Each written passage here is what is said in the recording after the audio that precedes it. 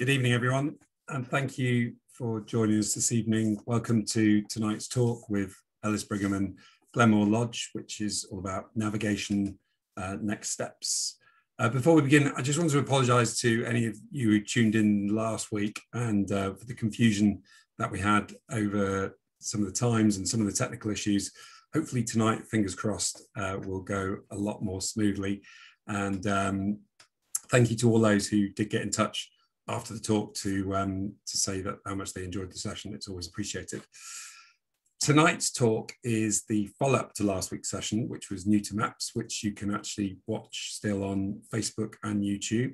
And we're delighted to be joined by the guys at Glenmore Lodge. And thank you guys for giving up your time this evening.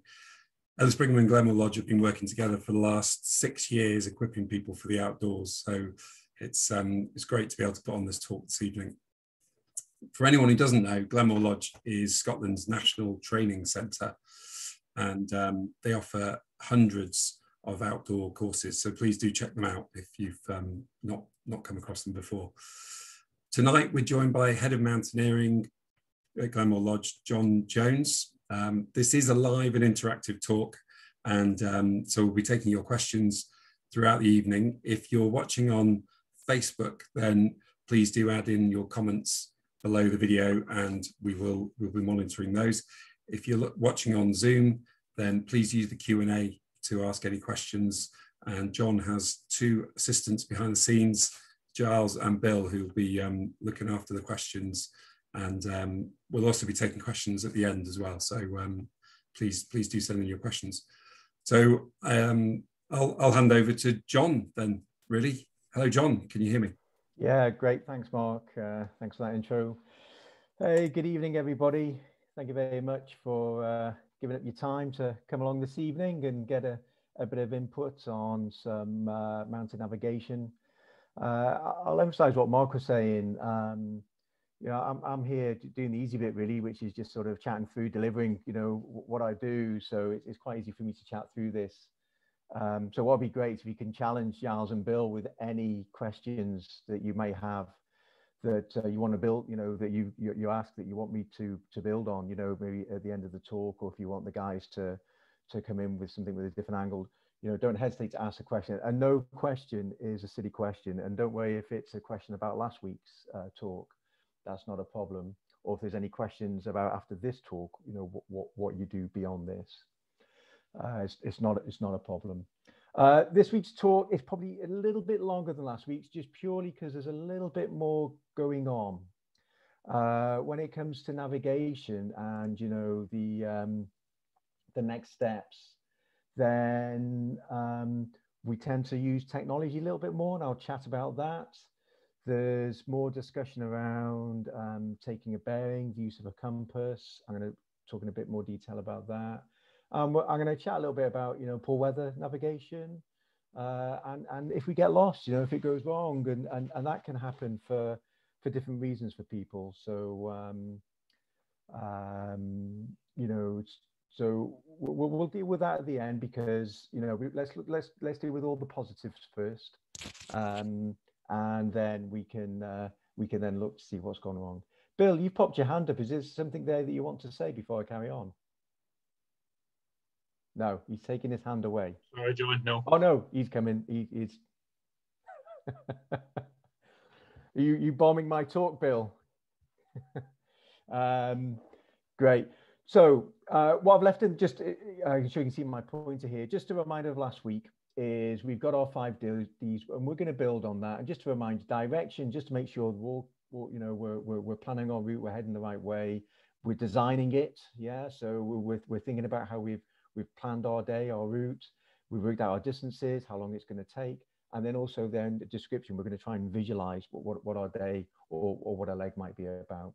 And pretty much this talk is built around this kind of these 5 Ds. Just to remind you all, you know, I can't see any of you, you can all see me. Please use it. We've got here the chat box, but I see it's the Q&A box. Please use the Q&A box, and Giles and Bill will do the rest. And you already know that those guys are there in the background. There's my reminder crib again. So here we go. you might remember last week, Bill mentioned about, before we go on any route, we're planning our day or a half day or hour's walk. Because to prevent some of these things that we've mentioned about, navigating in poor weather or if we get lost, if we have really good planning, or if we, sorry, not really good, if we spend time with our planning, then hopefully that will prevent any kind of mishap occurring on our journey, whether that is just an hour's walk with, kids out the car and the buggy and all that kind of thing, or whether it's a day out with friends or with people maybe you've only met recently, so you're still sort of getting to know each other as a new group of friends. When it comes to the planning, key things you consider is the symbol here is for like the weathering the conditions. So, using the appropriate mountain weather forecast, weather apps, etc. I'm going to look at them in a moment, so that you're aware of what's going on out there. So also that you're properly equipped. You've got the right equipment for you. That you've got waterproofs or hat and gloves if it's low temperatures, etc. The second one here, the sort of the symbol for people is, make sure with your planning, you know who you're going out with. You are everybody's like-minded. You've got the same aspirations. It's really important for the day out. You don't want to spring on someone that actually it's it's a 10-hour day and you're going to be going 25 kilometers and doing 2,000 meters in height going through the day. That could be a big shocker for someone. It would be for me. That everybody's buying into the same deal. So whether that is a family walk around the loch and it's appropriate for granny, right down to the wee ones on their scooter bikes, or whether it's a group of friends. You've planned the day online. This is the first time you're getting out, but you're all aspiring to the same kind of day. And the final one is this: the image here is the mountain. Is the terrain that you tend to visit. Make sure that in your planning, you've researched the terrain, you're aware of what you're letting yourselves in for, whether it's a path walk or whether you're going off the path or whether it's rugged terrain, what altitude it's at, again, and that will bring you back then to the weather conditions, etc. So these three symbols are just a really good template to stick to when it comes to any of your any of your planning of your day out. Tools with that. Then, like last week, decide on the kind of map, mapping beforehand. There could be some guidebooks about the area. Online, loads of information about different walks online. We tend to use a lot of them. I use a lot of them with my own family. Use a lot online sort of walks, and it gives you, you can get images, people's description, etc. They might even have shown it on they might have even mapped it on a GPS, so you can see the route on the map, etc. Obviously, measuring distance with your compasses if you want to work out in a bit more detail the size of your journey. And the other thing is technology. Let's not ignore that. It's technology is out there, and it's completely out there for us to use, and it'd be silly for us to shy away from it. But the key thing is what's really important is making sure that we're not completely relying just on technology. So I'm definitely using technology as a tool in my planning and when I'm on my journey, but I'm not completely relying on it. Okay, and I'll chat in a bit more detail as we go along with that. Some things I've highlighted here on this slide is what I call my planning tools, and this is all from on my phone because or my iPad. When I'm planning at home. Fat map here is excellent for giving you a visual of what the ground is like, and you can click on different keys to tell you maybe what an angle of slope is or highlight footpaths, etc. View Ranger is a very good app, and you can have different scales in here, 1 to 25, 1 to 50, Harveys, etc. to help, you can even plot the track if you wanted to. Or if you haven't got mapping for for the area you're going to, you can always use your phone before you've had a chance to grab an actual paper map to take on the hill with you. With that, I will use my weather apps, so I can look at the weather forecast. So here we've got the Glenmore forecast because that's where we're starting from for our journey. And also, depending on where I'm walking. If I'm down south, I'm going to look on the BMC website. For here over north of the border, then it's Mountaineering Scotland, because we do need to consider our access. And something we've got to consider in Scotland is, you know, certain times of year, there's always some kind of hunting going on, you know, and there'll be people either, you know, fishing. So we've got to be careful, you know, when we're on river walks, we've got to be very careful when it comes to the grouse season up here, but also when it's deer stalking. That's something we've got to have a great awareness of. So, you know, these are four pretty key apps that I've got on my phone. If I shuffle along, so yeah, you know, which scale am I going to work with? You know, living from North Wales originally, I know that two OS 1 to 25,000 maps would cover the whole of Snowdonia, and what on one single 1 to 50 that does the business. Living in Scotland though, it's completely different, and the scale is so massive that a lot of the time I'm actually working on a 1 to 50 because OS won't have produced enough 1 to 25s, or, you know, that are appropriate for the areas I want to go walking to, or I'm just working on such a massive scale that it's actually the appropriate map to work with.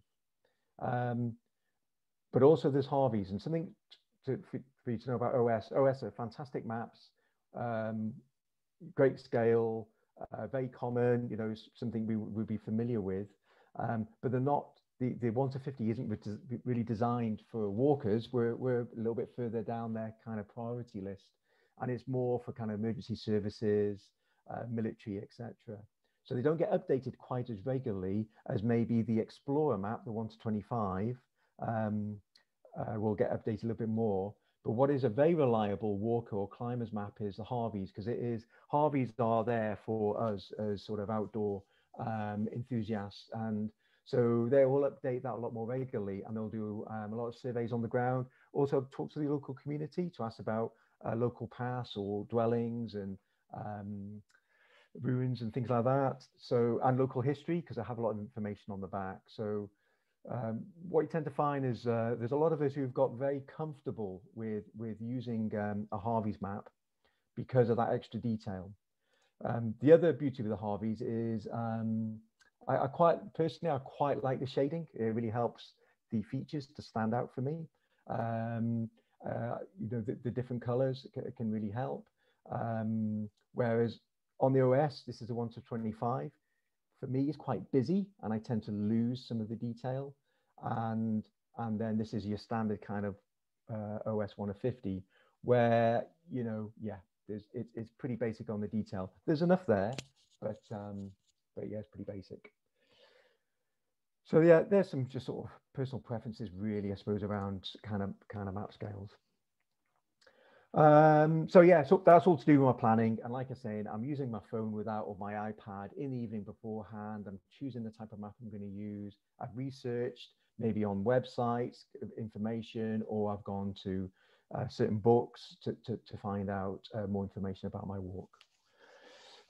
This talk basically is this sort of next set of slides is pretty much about doing this walk in an anti-clockwise direction. If I hover my little pointer over, so this is Glenmore Lodge, where myself, Giles and Bill are very lucky to work at.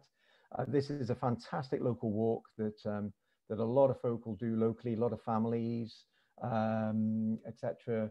And this is a really lovely Corbett, Hill of the Shepherd. It's a 360 view of the whole area. So, you know, this is an old drover's route. So in sort of go back to sort of clan times, they would move their cattle through here.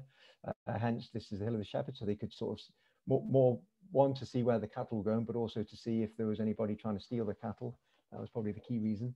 But yeah, my walk basically is going to take me out of Glenmore Lodge along this lovely weed valley here, where I'm going to chat about collecting features, Drive Own Bothy, which is a catching feature, which I'll describe. Then up this mountain path, which is steep in places, to the summit. And then for this walk, and this is where it's really important when it comes to my planning of have I got the skills and the ability to undertake this walk? Because in bad weather and low cloud, then for me to come down this part of the hill, then I need to be able to take a bearing to get safely to come off the right part of the hill. If I'm, you know, if the conditions are pretty bad, or I'm not confident about taking a bearing off here, I can just stay on the path and come and traverse the mountain and drop down actually down this way here and come off the hill there. So I have got a backup plan if I don't want to wander down here. That could almost be my escape plan. But to do this walk, obviously we need to have a level of fitness, a level of confidence, a level of knowledge of navigation, an idea of time, but more importantly, the key thing is be able to take a bearing off the hill here. And I'm going to look at that, almost look at taking a bearing in isolation in a moment.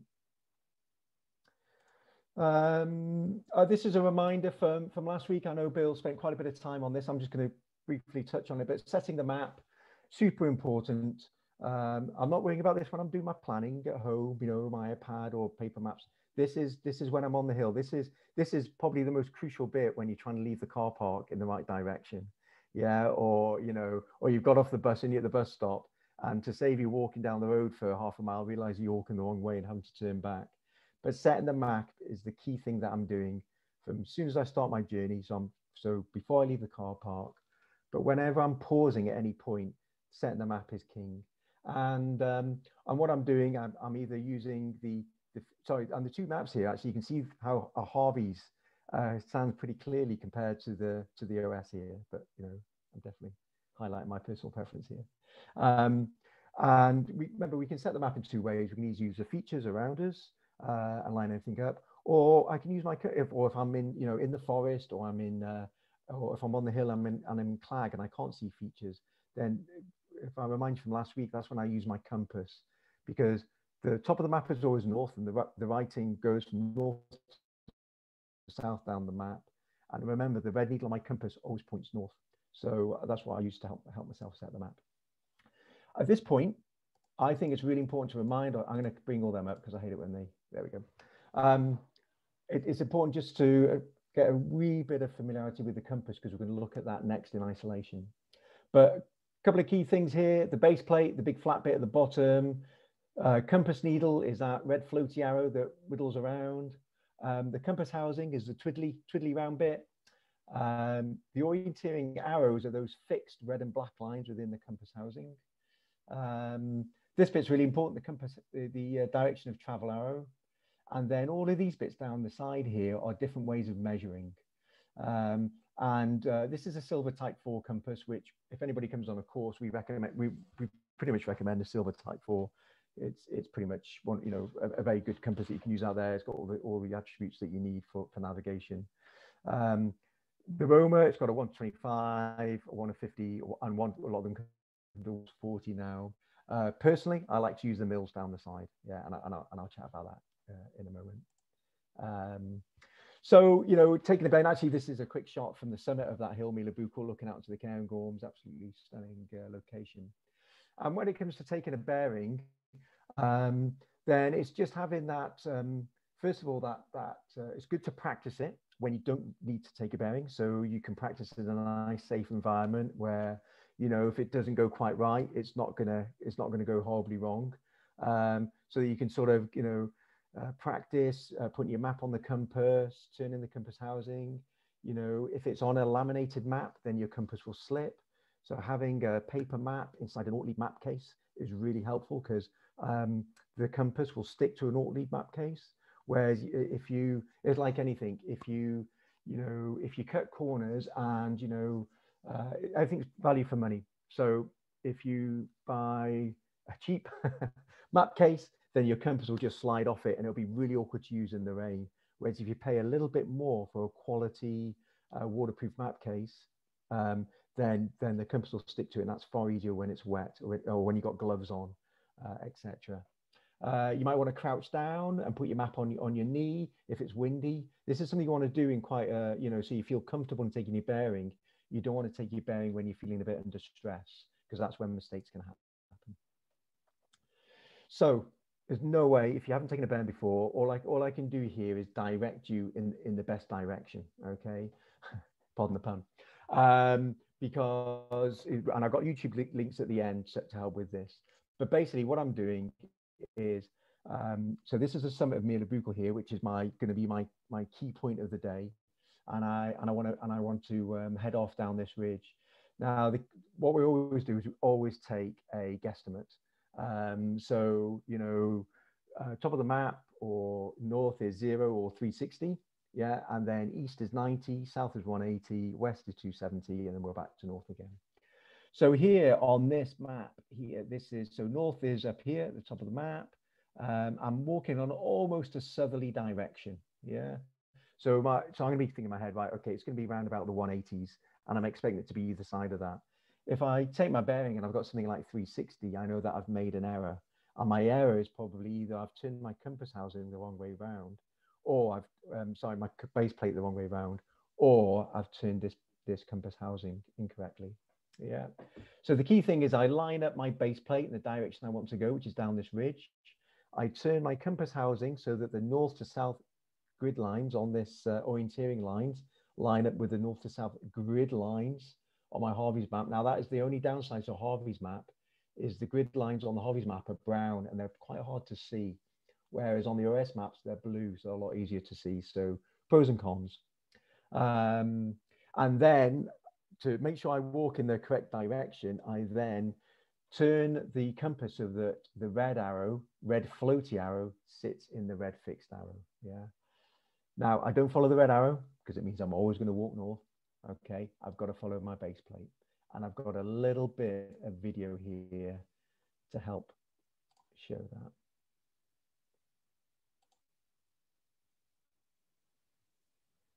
So what Emma's doing here is she's taking her bearing, she's holding the compass, and she's turning her body until the two red arrows fit over each other.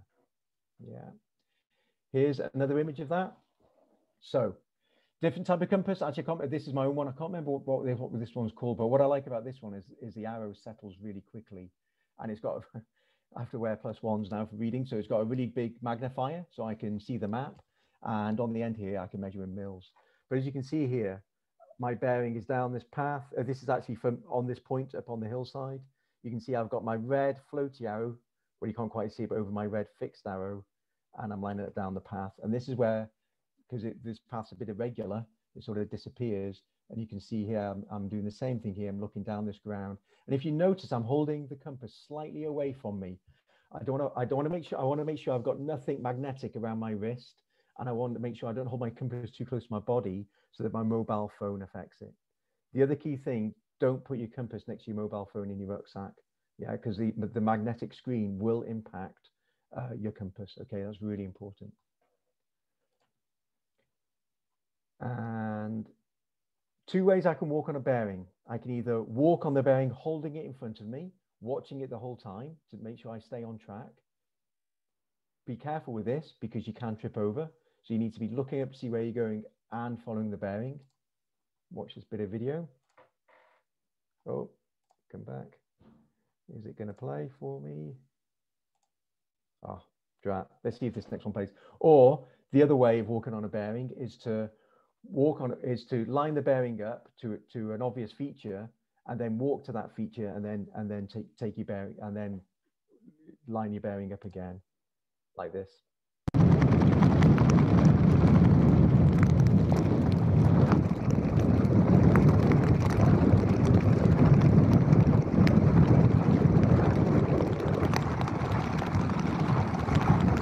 That was a pretty rough day actually.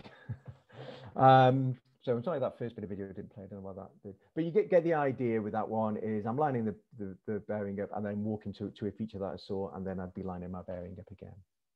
And the reason we practice taking bearings in good weather is so that we can do it in bad weather, like what we saw there. Yeah. Great. Okay. So going back to our kind of 5Ds, you know, I'm taking that time out to look at taking a bearing. We've got our direction, as in from settling our map. We're then sort of designing our route. Where do we want to go? And that's where, you know, my fat map and my planning can really help, because what I call like a handrail is, in navigation terms, a handrail is a really good line feature. It could be a good footpath. And in this route, the footpath is this route along here. And a handrail can also be a good line feature. So the ridge that I'm going to take my bearing down. Yeah. And, you know, a handrail might be something like this. You can see this, you know, this path's an absolute motorway. For, you know, a lot of the time in Scotland, we do have good paths like this, but a lot of the time we are off the path because We've got so many areas that people can visit. We don't tend to have the same intensity of areas that you can have down in the Peak District or the Lakes or North Wales, where, you know, a large population is focused on a very small area. What we tend to have is a small population focused on a really massive area. So we haven't got many areas like this where we've got a really used footpath. Other examples are handrails. So I was saying the paths and streams that make good handrails. Another one that we might use out on the mountain when we're not on a path, because, you know, what we want to do is we want to build ourselves up so we can build confidence in not having to walk on paths all the time. Because if we're not confident in our navigation and we walk on paths all the time, we're never going to reach our ceiling. We're never going to expand our horizons. So having the confidence to step off the path and go into rough open land is a good place to be once you've got the confidence, the experience of doing lots of paths, going the right way, not getting lost, being on top of things. Then it's good to step off the path. And what we're relying on then is using contour features and the shape of the ground. And so a really good handrail, an obvious example is you're walking along a valley and you've got steep sides either side. Well, that's you following a handrail, and that might be off a path. Yeah. Or you might be following a high plateau where you know, the ground drops off either side, but there's no path. So the handrails can be contour features as well. They don't just, you know, they're not just footpaths and burns. Going back to my my route, which is from Glenmore Lodge, walking anti-clockwise over Mila Buccal, back down to Glenmore Lodge. Then as I'm walking along, what I'm doing to keep my journey flowing is I'm not going to stop at every single junction and try and get my map out and work out what I'm doing. I'm going to have a bit of map memory of a you know, if I'm going from Glenmore Lodge, say, to Ivone Bothy, and I'm going to be thinking, okay, I'm going to cross, you know, 2 junctions, I'm going to cross a burn, walk by a wee lochen, and then I'm going to get to Ivone Bothy before I start my ascent of Mila Buccal. And in navigation terms, we call these tick-off features or collecting features. Yeah, so here's a track junction. Oh, I'm just pointing to it there on the map. Here's another one. This is another collecting feature where the path crosses the burn that comes under the path. And there's the burn there. Here's another collecting feature, which is the wee lochen here on the way past. Yeah, we call it locally, it's called the fairy lochen, because you tell the kids that the fairies wash their clothes in there. That's why the water's green, but actually it's the algae. And then, so you got three really good positive collecting features there. So there's like a track junction, there's a burn crossing the end of the track, there's a wee lochen, and then my catching feature is something really, really solid, something that isn't going to disappear, and I'm not expecting this bothy to disappear in any time soon. Another really good catching feature, you might, this is actually a very strong junction here, that could be a catching feature. A big lake or loch, is a good catching feature. And I got some more examples here. A col is catching feature, this change in terrain. If you're contouring this hillside, hitting this spur would be a catching feature. So something where it's going to be impossible for you to miss it. Yeah. Great.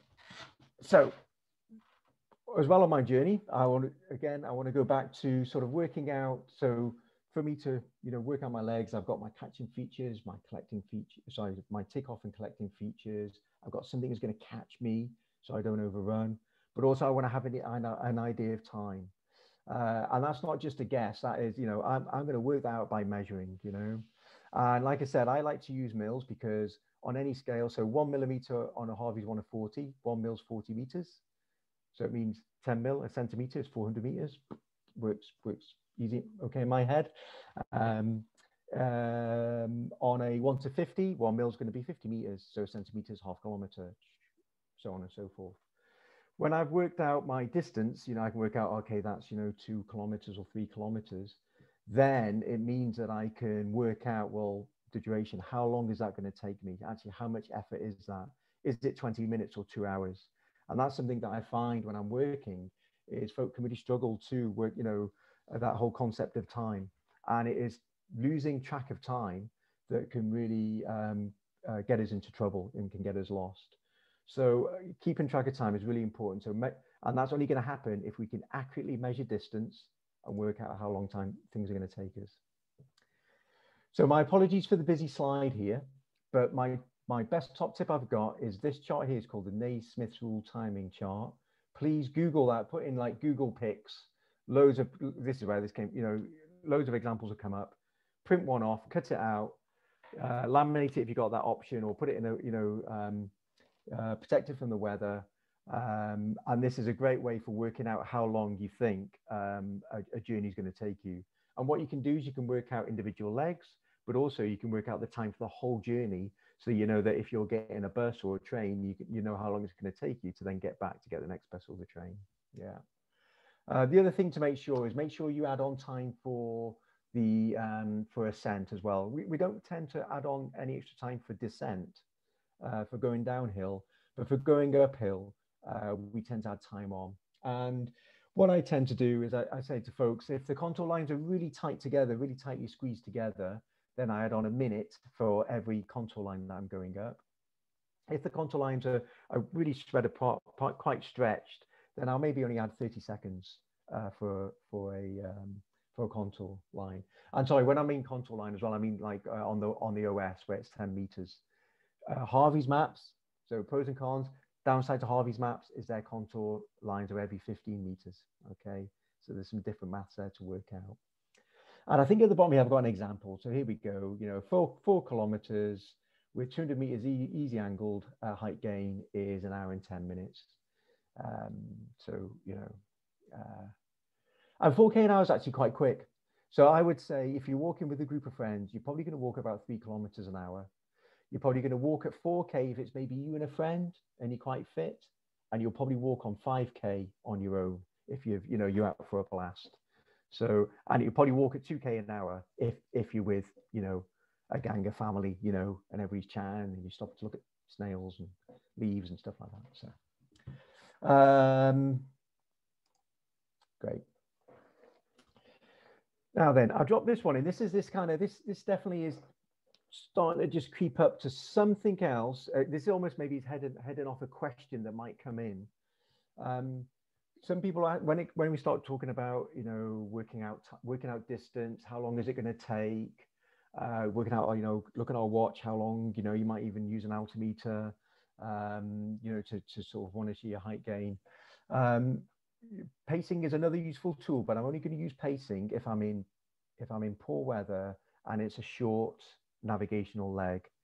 So there's two types of, for me, there's two kinds of navigation. There's macro, big picture, and there's micro, which is doing a very short leg. Big picture is, you know, you can be walking along a forest track to like the example I've been using, to the tick-off features to a really big collecting feature. But if I'm going to pace, it's probably because I'm off the path and I'm maybe walking on a bearing and I'm going to, you know, 500 meters to a definite feature, which is maybe a changing contour or locking or something. And that's where beforehand, this isn't something I'm just going to discover my pacing there and then. This is something I'm going to practice in good weather. So when I'm outside in bad weather, I've got an idea of what my pacing is. And I've got an example here that, you know, a walk of average height over flat ground is 60 double paces for 100 meters. It's going to vary for everybody. Yeah, it's going to be different if you're tired. It's going to be different if you've got a heavy rucksack on, if you're walking uphill or downhill. So these are all things for you to go out and experiment to find out how many double paces are you over 100 meters for steep terrain, downhill, and on the flat. And this is where technology is really good. If you got a View Ranger app in your phone, just put start track, pace, and start counting. Wait till your phone hits 100 meters, and then see how many paces that was. So that's one way. That's one way of doing it. We've got a huge big tape measure. We measure it out at work. We've got 2 posts, and we pace between that. And I'm 6 foot tall, and I'm 56 double paces on the flat. But hey, but it's different for everybody. If I'm going up something really steep, that might go up to 90 paces. Yeah. I want to say any questions, but no one can speak. So one of the final ones I'm going to look at here before I look at what starts to go wrong is the description. So You know, I've got my journey. You know, I've planned out my route. I'm going anti-clockwise. I'm going along the track. I've got kind of collecting features. I've got some good catching features. I know, you know, that I'm gonna have to take a bearing off the summit here because there's no path.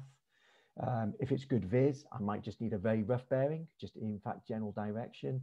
If it's poor viz like that bit of video, then I'm going to take a proper bearing to get myself off the hill here. But the final thing with the description is, what am I going to be expecting? You know, what do I expect it to look like? How do I expect the terrain to be? So if I'm stood here at Rivo and Bothy, what do I expect to see? Well, at Rivo, I'm expecting the Bothy to be there, hopefully, and it's quite flat. But I'm expecting to see a hillside going up in front of me. You know, I'm expecting steep ground. And if I was at this point here, what am I going to expect? Well, I'm probably on the steepest part of the path there, and I'm expecting a steep, rugged mountain path. Yeah, so there we go. That's me at my Rowan. I'm on the flat. Oh, the Bothy's just showing there. We can see the hill going up in front of me. And here I am, partway up the hill, and I can see it's a pretty steep, rugged path. Yeah. So trying to kind of visualize what it's going to be like is really useful. And that's where, you know, a lot of the websites, I'm trying to think, Highland Hill Walks is one that we use, because you'll have people's photos in them, and that really helps you visualize what it is, where it is that you're going to be going. Great. Hey, so look, that's me. You know, I've done my mountain journey. Whenever I'm doing my walk, then at the end of the day, I'm always going to review it. I'm going to reflect on it. Rather than review it, I don't want to sound too formal. I'm going to reflect on sort of my experience, the experience of my friends or family, whoever I was with, or my students, you know, the people I'm working with. And then I'll make adjustments for next time, you know, and they might be adjustments to make it even more positive, or there might be adjustments because maybe something didn't go quite right, and I want to prevent what this next slide is about, of being out too long in poor weather, or being out at night, or getting lost. So being able to review, you know, sleep on it, have to think about what you've done, you know, why was that longer than I thought? Why did we get tired? You know, damn it, you know, forgot, didn't take enough food, or whatever it might be. It's really good to do that rather than just doing the same thing and making the same mistakes, and then actually falling out of love with something that, you know, originally you really enjoyed. Up here, you know, it says poor weather.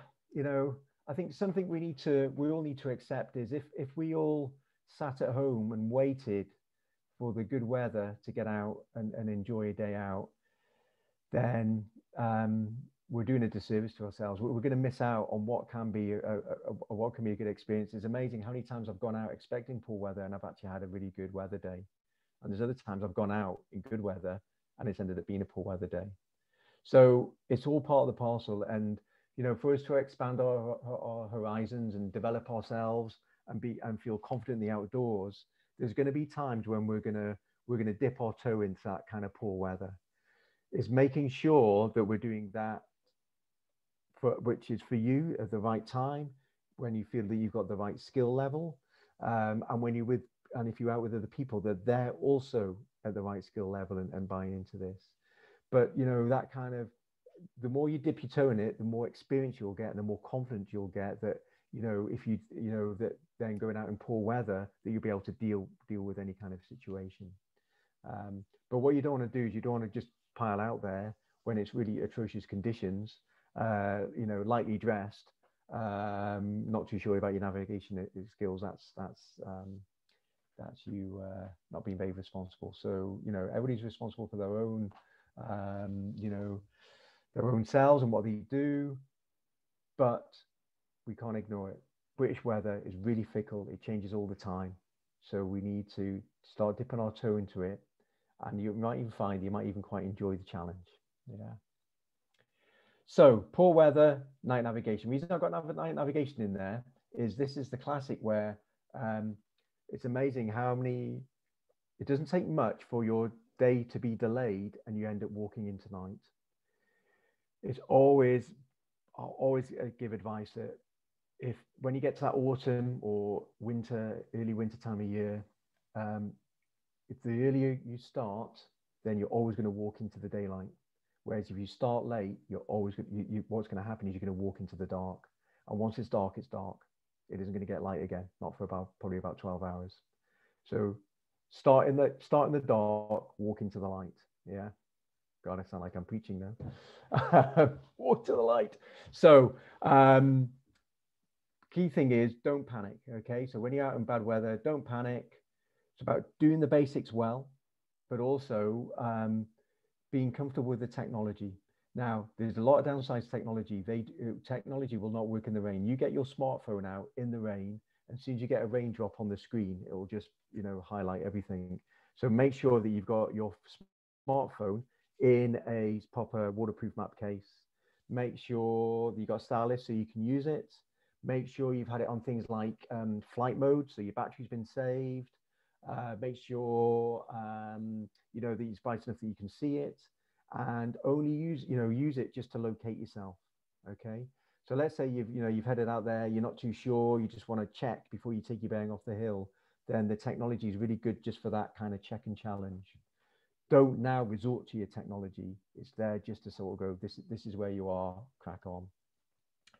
Make sure it's a well-designed leg. Yeah, so make sure you're going to a really good catching feature, or you're going to use a really good line feature to get you to your catching feature. So good handrails, path, or a burn or spur, etc. And trust your bearing. Take your guesstimate, trust your bearing. Okay, follow your bearing. Three new and a couple of things to add in there, and I'll point them out, is having a solid attack point, what aiming off is, and like I was saying, good catching feature. So attack point is very similar to a catching feature. Actually, it's something where you're going, right, I definitely know, when I get to here, I'm definitely going to know where that is, and I'm going to take my next bearing from this really strong attack point. I've shown I've owned here because we're familiar with that. Another example here is this is a ring contour on top of a ridge.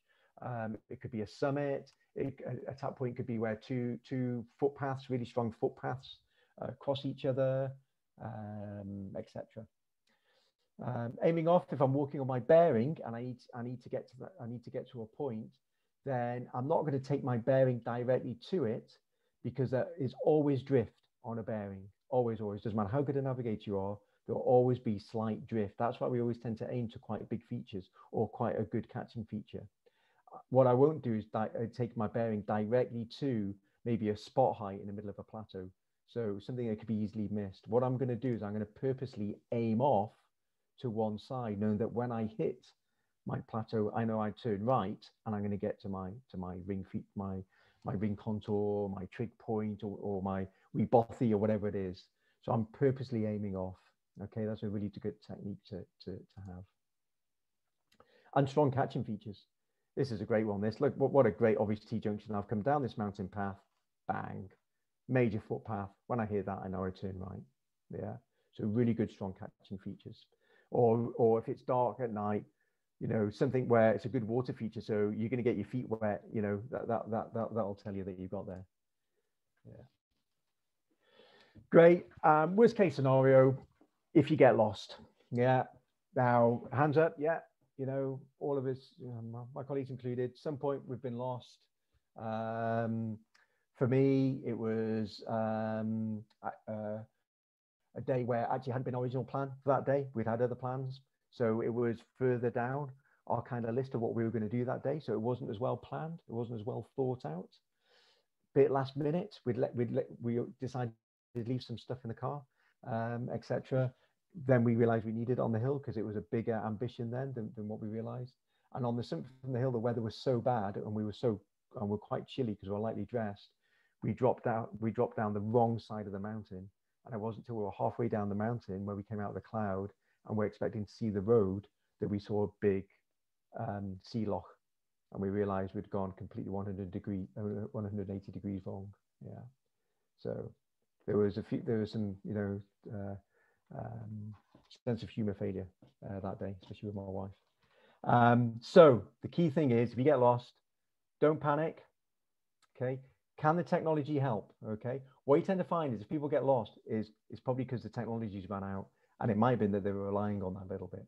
Okay. But hopefully, if you kept your phone warm, you've had it on flight mode, and you're just using it to go, I'm just going to do a self-check here. Am I where I think I am? Yeah, great. I am where I am. Then fantastic. Pool the knowledge. So, you know, where were we last? You know, what did the ground do? Did it go up? Did it go down? You know, you're working back from the previous known point. You know, how long was it? You know, did we lose track of time? Oh, no, it was only 20 minutes. Well, we can't be that lost if we've only been walking 20 minutes. What's the ground doing around me? Is it going up? Is it going down? Like, what's caused me to stop? And then I might just work out, well, what's the ground? Which way is the ground facing? And we call that taking an aspect of slope. Yeah. And once I've worked that out, then it's important to move. There's no point in staying still because you're only going to get so much information. If you take an aspect of slope and you know that the slope in front of you is south, then okay, if I'm on a south slope, well, what's in front of me? Is it going to get less steep or steeper? Am I going to hit a water feature? Is it going to be a ridge? So you need to build the information. So slope aspect, yeah, you know, if I'm stood up here, well, which way is the ground facing? Is it gradual? Is there, you know, re-entrant features here? Is it gradual then to steeper ground? And hopefully I'll gain enough information that I can work out where I am. Yeah. Oh, 45 minutes. To finish on a positive, it's not always poor visibility. And I'm going to leave you with quite a few useful links. And what I'd probably ask you to do here, because I'm going to come off this in a second so you can start seeing folk who are presenting. But if you can take a photo of that, there's some useful references. There we go, Walk Islands. That was the website I meant when it comes to sort of good images of hill walks. But what I've also got on here is, you know, taking a bearing, nice bit of YouTube, how to take aspect of slope, and also just how to, you know, doing your entire leg for a navigation leg. So I'd really encourage you after this talk to click onto this website just to help build on what I was chatting about there. Great. That is me. I don't know if the guys have been answering many questions. Oh, I see the chat box has been busy, but we'll see what Bill has to say. Hey, John, that was great. Thank you very much. Yeah, there's quite a few questions come in, so hopefully that's hopefully we've managed to answer most of them. Please feel free to keep adding while we're chatting. I do have a couple here, John, for you. The first one is, could you explain the difference and the significance, and if we need to know the difference between magnetic north and true north? Oh, good question. Yeah, no, you don't. Well, I say no, you don't. Yeah, so grid more, when the variation is so best, I'm trying to keep this simple as I can. The variation is so slight now that we just don't worry about it. Yeah, because also when I take a bearing, as soon as I look up, my needle's going to move anyway. So we're always navigating in what we call a corridor of error, but it seems to work. Yeah, and what we do is we always make sure that we're working to if it's a long distance to a big feature that's going to catch us, or we're going to walk, or we're going to navigate a very short distance, so the error is very, very limited.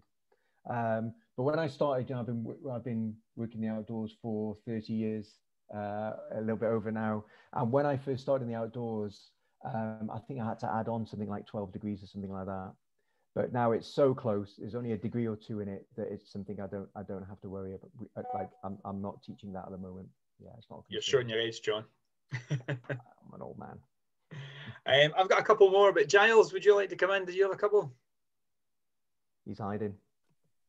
You're having a bad hair day. Oh, hiding. Oh, no, I'm just looking at the questions that are coming in, the question and answers. I had a problem with the something was not quite working, and I had to type answers instead.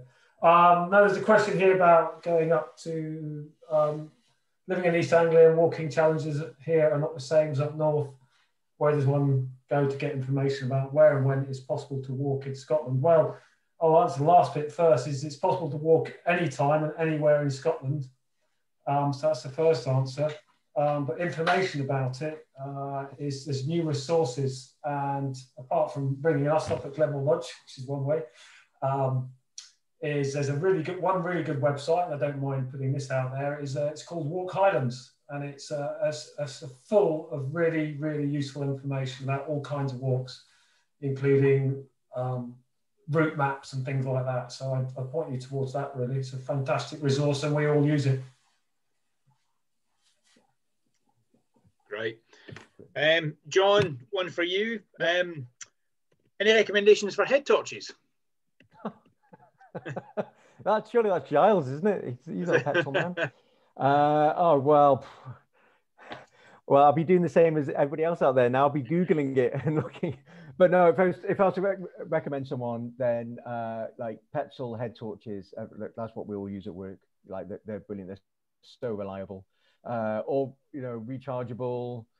You can Bluetooth them to your phone, get the app so you can see what the lifespan is on them. You can adjust it to the beam. Yeah, you know, yeah. But when it comes to individual models, you know, like I said, I've already said I'm old, so I can't remember what they're called. But Giles might be able to help me out with that. But you know, petrol head torches. What I don't recommend, because we had a fire at Glenmore Lodge 2 years ago for someone who was on a hill walking course, and they plugged in their head torch to charge and left it on the bed. And it was like they'd got it on eBay, and it was imported from China. And while it was charging, it heated up, and it melted the battery, and it set the duvet on fire, which then set the room on fire, which then caused a whole world of strife for us. But thank goodness for fire doors, etc. There's loads of smoke damage. So yeah, do not buy from overseas. Definitely buy go for some like petrol, people who really well recognized. I've got a couple more here, and I'll ask both questions because I think they're both linked to the same answer, really. So David was asking, what is the best way of assuring your group that although I have gone array, perhaps a little bit lost, everything will be okay? And in general, knowing some may be cool, but putting a bit of pressure on you when you're with a group that are seeing you as the leader. Yeah, just bribe them. Yeah, I'm going to say to that. For me, David, it's being honest, because we're all human and we all do make a wee bit of mistake. But I think if you've not involved people and the people you're with in the planning process, and all of a sudden you say you're lost, the world is in your shoulders. But being really honest, and right back at the beginning of the day, you involving people with your planning process rather than saying, this is where we're going. I'm saying, hey guys, this is what we should see along the way. And people will then ask you things, and a discussion will happen, causing you probably to pick up those wee errors before they become an issue and getting you lost. So for me, planning and involving people in the planning and involving people in the journey and putting your ego to the side and actually saying, you know what, folks, this is taking longer than we thought. How's about as a group we decide to change plans so we're not being in this unknown terrain in the dark? And on the planning as well, sorry, someone else asked, what was the 3D software you used on the presentation? And again, that's a brilliant tool for planning. So both Memory Map and Anquet are two mapping softwares that are available on your PC or Apple on the computer. And they've both got just one button that says View 3D. There's no fanciness you have to use. One button you press and it shows you that 3D. In terms of for your actual app, for your phone, one that comes to mind is FatMap, which I think also gives you some 3D elements, slightly different from what you had there. But again, definitely part of the planning process rather than on the hill process for that, I think. Can I answer the GPS question that's next from Peter Wood? Yeah. So Peter Wood asks, should I be keeping my GPS warm inside a jacket or pack, or are they typically more reliable in colder temperatures than phones? I like to have mine clipped to my pack's strap to track my path and still familiarising. That last comment's really good. So I'd say the first thing we want to be doing is trying your GPS out when it doesn't really matter so much, and finding out about how long the battery lasts. So get your battery fully charged, have it outside and on, and work out ways of how you like to use it best. So I've done a lot of GPS use, and one thing I do with mine is I have rechargeable batteries, so I always fully recharge them before I go out. And I have spare batteries as well, which I take with me. I detune my GPS so that I don't have a bright screen during daytime, but at night time I have the light on if I'm using it at night. So I do various things that manage the battery, and a lot of GPSs have that. So I'd say get to know your GPS, get to know it in good conditions, but yeah, take it out and try it in different modes And you should find most GPSs now have really good battery life. Certainly, I'd say mine, which use AA batteries, will last 12 hours if I use it conservatively. If I've got the screen on the whole time, it will probably last 6 hours or a little bit less. So knowing your performance of your own unit is what I'd recommend. But they are reliable. They're very good. Not reliable when the battery runs out, though. So take some spares. Hey, thanks, Giles. Got another one here. Do you change any of your techniques for winter mountaineering? I think, why don't we put that to the three of us and we can all add one wee thing in that we change. And I'm going to take the easy one and go first. So, yeah, I do change a little bit, or something I'm more aware of. And perhaps as we get colder weather and I'm working with big gloves, very easy when you've got dexterous hands to deal with your map and compass. But you know, in the Cairngorm Plateau and a blowing blizzard, I want to make sure that I've definitely practiced with big gloves on and a map case. Everything's much bulkier, and potentially goggles as well when it's more difficult to see down. So practicing in the better weather before you get into that full-on winter environment for me is something I do. John? Yeah, sorry, my Wi-Fi cut out just a little bit then, Bill. Were you talking about gloves, using gloves? And oh, sorry. Anything you change navigationally in the winter to summer? Yeah. And I was just talking about making sure you practice with bulky gloves and goggles, that type of thing. Yeah, okay. Yeah. No, just making sure that you. I'll start with the story in that I went on a rescue many years ago on the Ben McDoughy Plateau, and it was 3 cadets, and it was November, and it's a time of year where in November you can either have stable high pressure and you can glorious weather, crisp and cold but clear, or winter can come, you know, and it can come really severe, and we can have some of our coldest and largest amounts of snowfall. And unfortunately, this was one of those where these 3 cadets had gone out. It was before smartphones and getting up-to-date weather forecasts, and they were doing a 2-day trip, and they got caught out by the weather that night, and they couldn't get to where they wanted to camp. They had to sort of sleep out in the open in their sleeping bags, sort of bivvy out in sort of like really bad conditions. And the rescue team had to go in. We picked them up. 2 of them are really severely hypothermic, and we managed to walk them out. And when we were chatting with them, they were going, I can't believe, the weather, I can't believe that it turned so quickly, etc. And, I've never got lost before. I'm really confident with my navigation. And just on a bit more questioning, it's like, well, how much navigation have you done in winter? It's like, oh no, I've never done any navigation in winter. It's only ever been in summer. So, and what happened was in this summer walk, it turned into winter conditions. So, when it comes to walking out in winter, the best way to practice for winter is to really make sure your summer hill walking skills are really sharp, but then also getting out in some bad summer weather. Yeah. And then it means then that when we get into winter weather, it won't feel so bad because you've sort of been there before a little bit in those summer conditions. So basically what you're doing is you sort of, you're cutting your teeth in kind of safe-ish conditions for you, so that when you go into winter, you've already got some of that experience under your belt. Yeah. So for me, that would be key, rather than just going, hey, I'm going to go to winter and expecting everything to work, because guaranteed, it'll feel challenging. Cool. Thanks, John. Couple more. It's just scrolled up. Where are we? They've all came in at once. Thought there was a planning one there. Somebody's asking what type of GPS we recommend. Again, it's personal preference, really.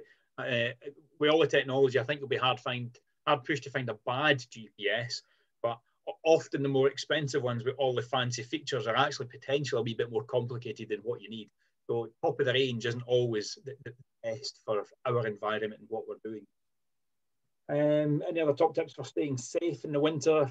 I guess that ties in with the navigation in the winter as well. It's not just being able to practice the techniques, but often the terrain. So for example, in the summer, I will handrail or use an edge to follow along. In the winter, I tend not to do that. I'm super cautious of edges in the winter. So I try to build my navigational legs where I'm not following along an edge, as opposed to in the summer where that seems perfectly appropriate. Hope that makes sense.